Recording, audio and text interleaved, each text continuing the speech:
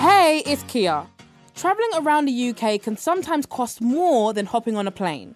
From season tickets to split fares to buses and car sharing, there can be big differences in prices, and it can be easy to overspend.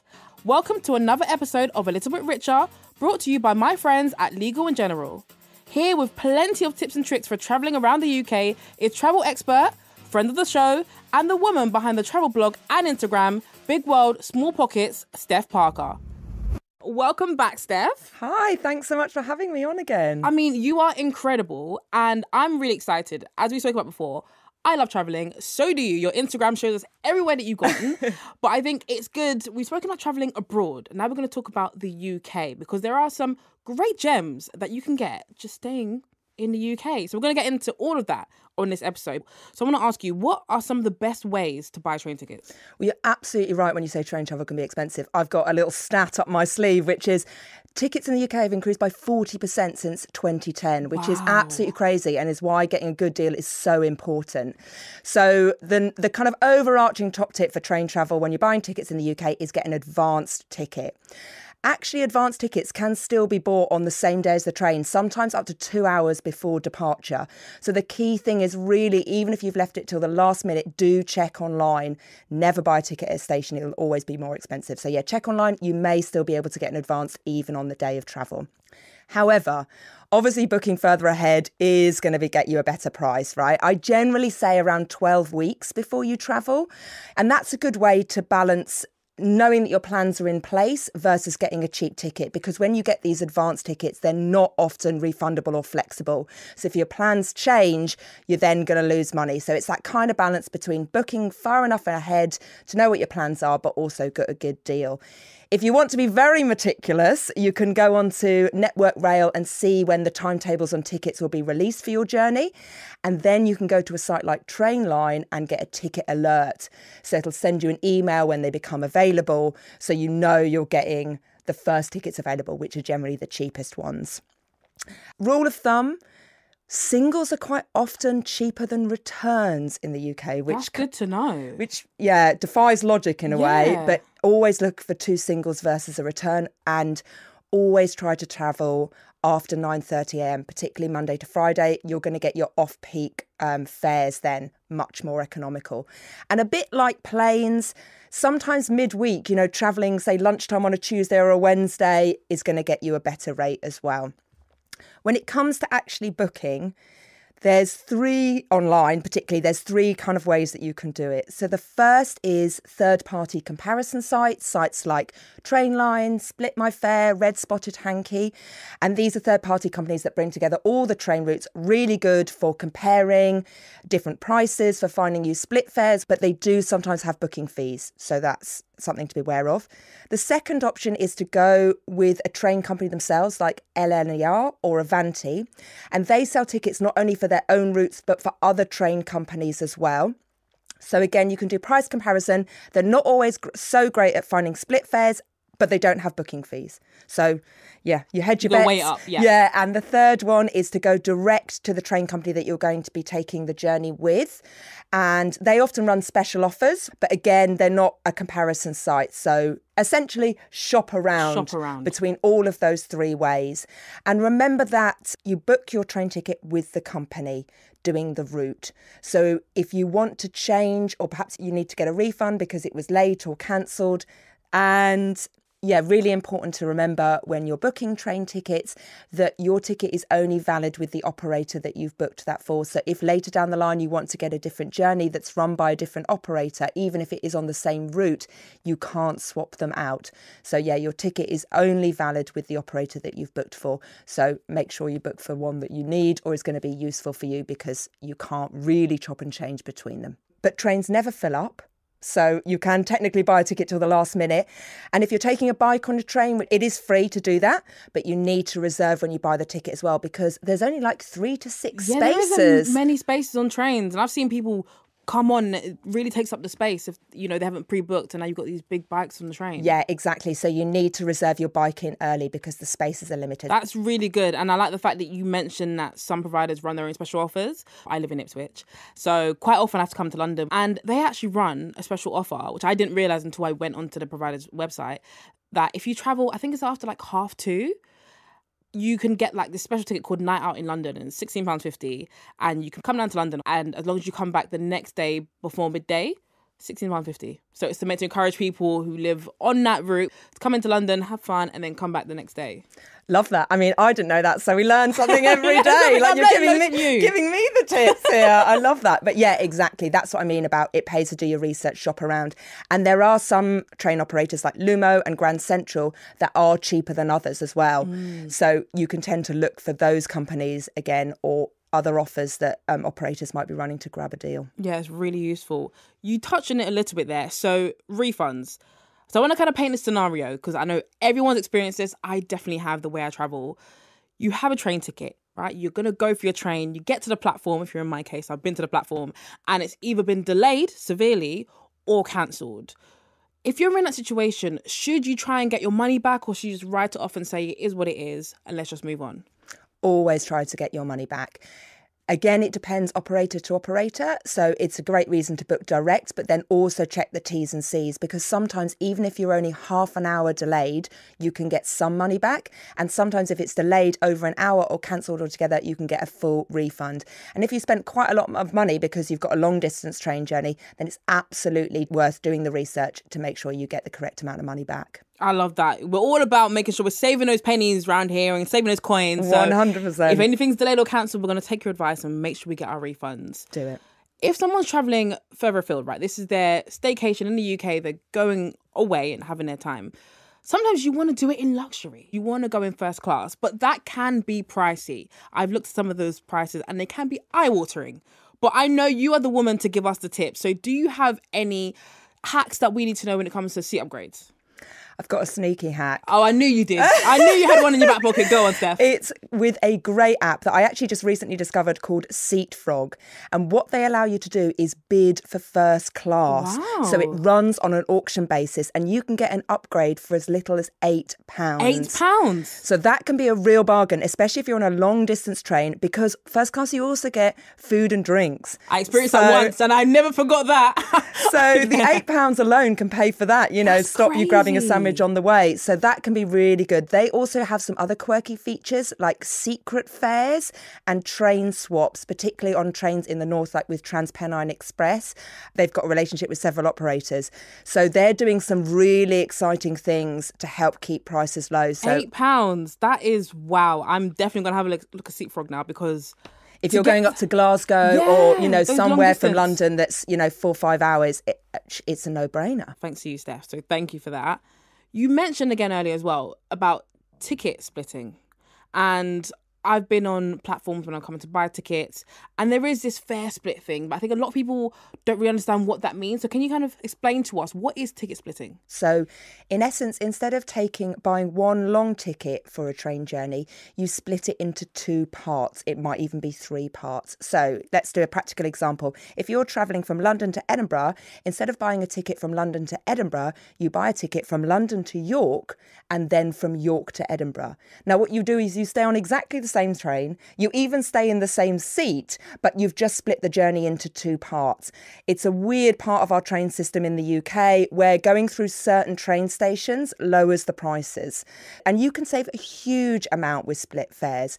However, obviously, it's going to take a lot of research that nobody's got the time for to do, which is why these comparison sites are so helpful, because they do it for you. So Split My Fare, Trainline, Red Spot Tanky, there's loads of others. They do it for you. And because it's quite complicated, they don't always give you the same split fares. So again, it's worth shopping around because some have cheaper than others. Some charge a booking fee, so bear that in mind. And then you can either book through them direct, or you can go with the train operator. So take the split research from the comparison site and go direct to save a little bit more. And then rail cards, right? So I've had a rail card for a little while. But for anyone who doesn't know how rail cards work, what's the benefit of having a rail card if you can get one? By and large, it's about 1/3 off train travel, which normally they cost around £30 a year. And you usually make that back in 2 to 3 journeys. So if you travel at all by train, it's basically worth doing. There's 9 different ones in the UK, but there's 4 that I think are most relevant. That's the young person's rail card, which is 18 to 25. Then there's another one that's if you're aged 26 to 30. There's another one called the Network Rail Card that is great if you live in London or the South East because it's a geographically targeted one. And the other one is 2 Together. So if you've got a partner or a friend that you go away with a lot, that's great because you travel on the same train together and you both get a third off. They normally last a year, the rail cards, and they can be loaded digitally onto your phone, so it's really hassle-free. Few different companies sell them, Network Rail, Trip.com, Trainline. So what I recommend doing, if you haven't got one already, is signing up to the email alerts on these companies because they often run deals to get them. So then, yeah, you're saving even more. And if it's an age-related rail card, like the young person's or the 26 to 30, sneaky tip, if you renew it the day before, say you're 26 or you're 31, you can actually get an extra year. So you can get That's it almost till you're 27 or 32 respectively, if that makes sense for those different cards. Season tickets. So I want to ask you, how do you choose the right season ticket for you and what your needs are? Great question. I think let's be really clear. Season tickets apply to train travel only because they get confusing with travel cards and others. So it's train travel and there's a few different types. Generally, there's a weekly one, a monthly one, a flexible and an annual. You've got to run the specifics on how many times a week you're travelling and whether you're travelling on peak. Because if you are travelling, say, a lot for work on peak, a season card is more likely to be valuable for you. But if you're only doing 1 day a week, it can often be better just to buy a daily ticket. If you're doing 2 days a week travel, you might want to look at the flexible season card, which is 8 days travel out of 28. So that might work out better if you're travelling 2 days a week. If you're doing 3 or more, you might want to look at a monthly or annual option. Things when you start, there's other benefits for getting an annual one. You can access then something called the Gold Card, which then gives you money off travel in London as well. But you really need to work out the specifics. And actually, Money Saving Expert have a great online calculator that you can use to work out if the season card is going to be worthwhile because yeah, it depends which part of the country you live in, at what times you travel. It's just working out what's best for your situation, but that's good to keep in mind. Travelling by coach is one of my favourite ways to get around the country because it's just so scenic and so peaceful. And like you said, you're not behind the wheel. You can relax and take the load off. Can you give us some tips then that we need to know when it comes to travelling this way? I think coach travel can get a bad name in the UK because people think it's long and it takes forever. Actually, on some routes, it's not much longer than the train and it can be much, much cheaper. Normally, I book coach travel when I'm booking my train quite late in the day, bit disorganised, and I look at the prices and think, oh my goodness, like there's no way I can afford to pay that. And we'll look at a comparative journey, say with National Express, and it's usually under 50% of the cost. London to Bristol is a classic one that I do on National Express a lot. I've got good friends in Bristol, so I go that way quite a bit from the capital. And trains are astronomical, but the National Express, because the route is almost all on motorway, it takes, I think it's only something like half an hour longer than the train, and it's a fraction of the cost. So, yeah, so do check the routes with National Express. You can book through their website or app directly. And if you sign up to a free account, then you don't have to pay a booking fee for the coach tickets, which is good. And they do also do a young person's coach card that gives you a third off National Express coach travel as well. I think it's 18 to 25. And yes, you can save even more. And some of them are double deckers. So if you get the top seat at the front, you kick back. I'm like a child looking out the window thinking, oh my gosh, where are we going now? It's great. I absolutely love it if you didn't get that already. Most people in big cities, for example, like London, they don't have a car because it's not maybe necessary. Like I said, we've got great transport links, but sometimes it can be crucial to have a car. And I know car sharing has become very popular. What is car sharing and can you explain a little bit more about how it works? 3 types of car sharing, and they are great if you live in an urban environment, particularly London, where, as you say, owning a car, parking, it's just so expensive. So, 3 different ways of car sharing. The first is where you literally share a car on a journey with somebody that you don't know. And that's a kind of community. There's a whole website called Lift Share where you can sign up and people are reviewed. So there's a safety aspect as well. But yeah, if you want to get somewhere and you don't want to take public transport, that can be a great option. The second type of car sharing is a bit like Airbnb for cars. So people let other people, strangers, use their cars for journeys, so you can rent them like an Airbnb. There's a great website called Turo, Turo, particularly great for London. So if you want to go away with mates for the weekend, you want to hire a car, you can do that by hiring somebody else's car. And again, there's a review system and a safety thing all involved. And the third option is when you use something like Zipcar, or there's other competitors, Drive Now, Enterprise Car Club, and you share a car that's owned by a company with other people and they're parked on the street around London, and you can use them to either just take shorter journeys, or, you know, if you need to move a house or get some furniture that you saw off Facebook Marketplace or anything, you know, go to IKEA, whatever, that's a great option for shorter journeys in London. It's good to know there are options aside from owning your own car to actually still enjoy the benefits of what a car can bring you, but at a fraction of the price. You've given so many incredible tips, Steph, but what are your 3 top tips for everyone listening when it comes to travelling smarter? First tip is, if you are doing a longer UK trip and you want to hire a car and you live in a city, don't hire it directly from the city centre. Always go out to the nearest airport and hire it there. There's a lot more competition, so you're going to get a better rate, but you don't have to fight through the city traffic, worry about any low emission zones. You just get it from the airport and then you're straight on the motorway to wherever you need to go. And then if you're visiting other cities, don't park in them. Look if they've got a park and ride scheme, because they're a lot more affordable. Tip number 2 is, it's a classic, but it's always take your own food, because either the facilities are bad or they're generally overpriced. So yeah, bring your packed lunch old school and save that way. And the third one is, if you're travelling by rail to a major attraction in England, it could be, there's cities included in the scheme like London, Edinburgh, Manchester, say Kew Gardens, the London Eye, there's loads of options. You can sometimes get 2-for-1 entry tickets to these attractions by showing that you've travelled there by rail. I think it's called Day Out Tickets 2-for-1. It's a whole scheme. Wow. So there's a website, and then you register which attraction you're going to go and visit and on what day. And then when you get there to buy your tickets, then you can see you've already registered, you show them your train tickets, and you can get 2-for-1 entry. That's so good to know. Which can be a great saver. Sneaky sideways tip, if you're not travelling there by train because you perhaps need to drive there, you can just still buy a train ticket for the last journey to the attraction. Like the last stop. We love a good tip from you, Steph. We do. And then you can still show that and get your 2-for-1 entry. So yeah, if you're looking for a great day out in the UK, that can also be a super saver as well. Amazing, Steph. This has been incredible. We've learned so much every time you come onto the podcast. So thank you so much for coming back. Thanks so much for having me back. Always a pleasure. Thank you.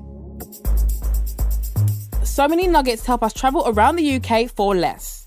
Next time, I'll be having friend of the show, Karen Byrne, back to talk to us about how younger generations are breaking the mold and redefining what family means and the impact this could have on our finances. I'd love it if you could review the podcast, spread the word, and help others get a little bit richer too. Keep up with the show on TikTok and Instagram at Legal and General. A Little Bit Richer is brought to you by Legal and General. Thank you for listening. See you soon.